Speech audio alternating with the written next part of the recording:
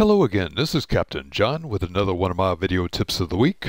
In today's video tip, I'm going to introduce you to radar interpretation. When sailing along the coast, making landfall, or inside sheltered waters, your radar signal will pick up any reflective surface. Here on this first illustration, you can see there are solid lines and speckles. You want to use those solid lines for radar navigation because that indicates good reflective surfaces. Those dots, called scatter, are where the radar signal has been partially blocked. Use your nautical or electronic navigational chart to compare what you see on the chart with the radar scope. Here you can see solid land profiles, points, and tangents, and these provide excellent radar targets to find your distance off land. Look for fixed aids to navigation on your nautical or electronic chart and compare those to the radar scope. Day beacons, lights, lighthouses, and ranges offer good reflectivity for safe radar navigation. Click on the link below this video to download a free boater's guide in PDF format of aids to navigation used in U.S. waters.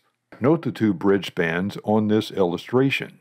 These offer good reflectivity and excellent radar targets. You can also use piers or seawalls. Now you know how to use your nautical or electronic navigational chart along with the radar to identify targets with good reflectivity for sailing navigation. Use easy tips like these for safer sailing on the waters of the world.